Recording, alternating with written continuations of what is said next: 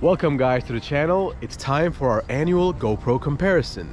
In this video, we're going to be comparing 4 GoPro devices in the form of the GoPro 8, the GoPro 9, the GoPro 10, and this one, well, it makes sense, right? You know what it is, it's the GoPro 11.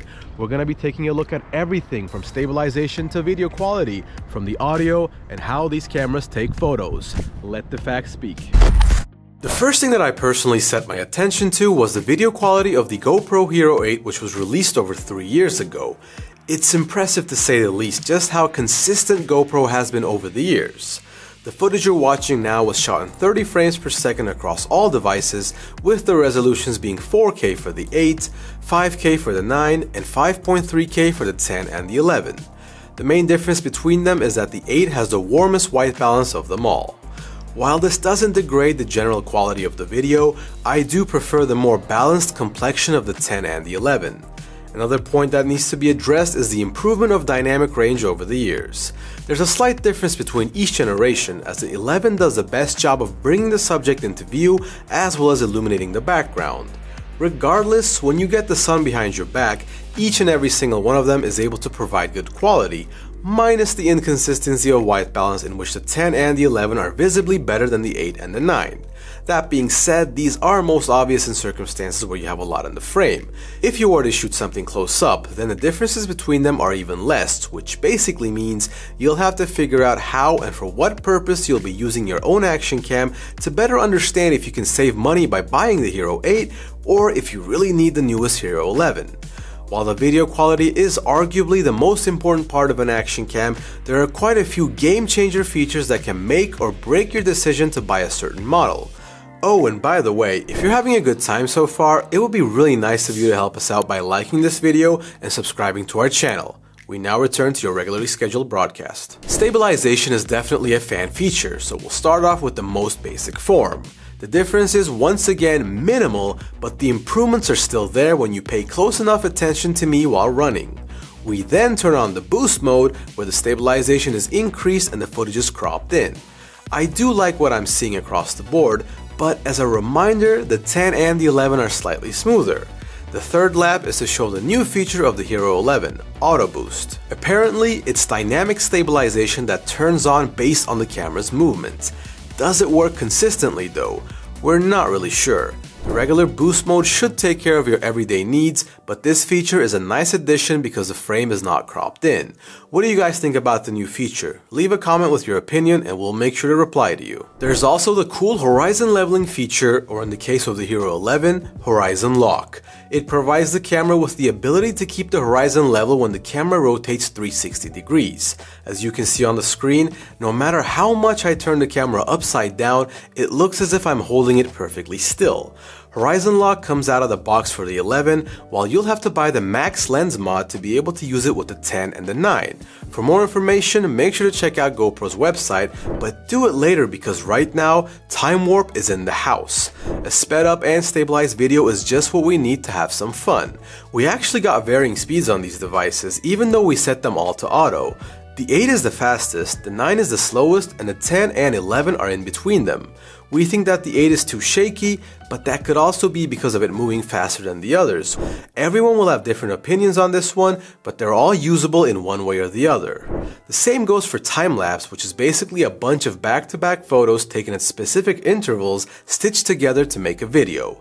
This is a useful feature because a regular video this long would take up huge amounts of space. GoPro has been historically good with this mode, so I'm not surprised that the 11 works even better, as it can shoot time-lapse footage in 5.3K while the others are limited to 4K. As for slow motion, which is another key feature of action cams, we've got some circus tricks for you.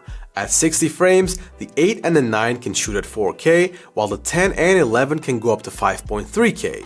When we double the frames, the 8 and the 9 are still able to shoot at a respectable 2.7K resolution, while the 10 and the 11 continue to maintain a very high standard and have the option to keep shooting at 4K.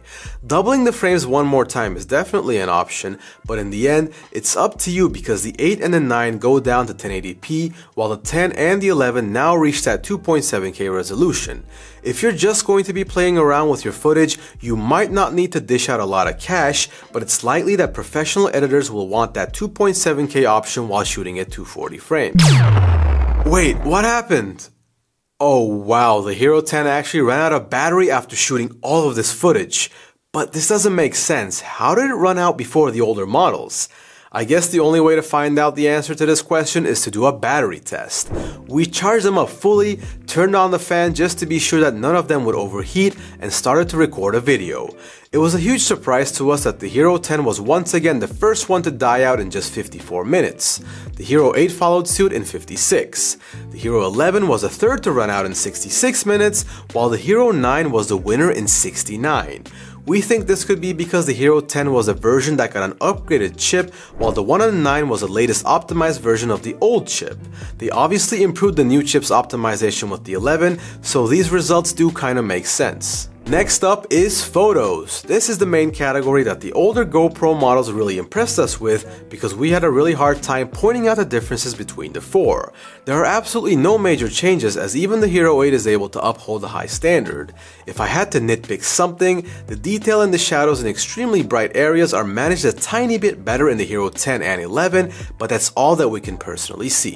As you know, audio is very important in action cams. Yeah, sure, you can use an external microphone, but it's always really nice if your action cam has a nice enough microphone that you can just take it with you wherever you go and then shoot the best footage wherever you want in however fashion you want and actually get a good result out of it. And as you know, we have the GoPro 8, the 9, the 10, and the 11, and there might be some differences between the microphones, and that's what we're trying to find out. The Hero 10 and 11 are extremely similar when it comes to microphone quality, and they are a little bit better than the 9. Same goes the other way around though, as the 9 is a little bit better than the 8. When push comes to shove, you can always buy an external microphone if you want that added clarity. So, nearing the end of our comparison, we've saved a banger: low light footage.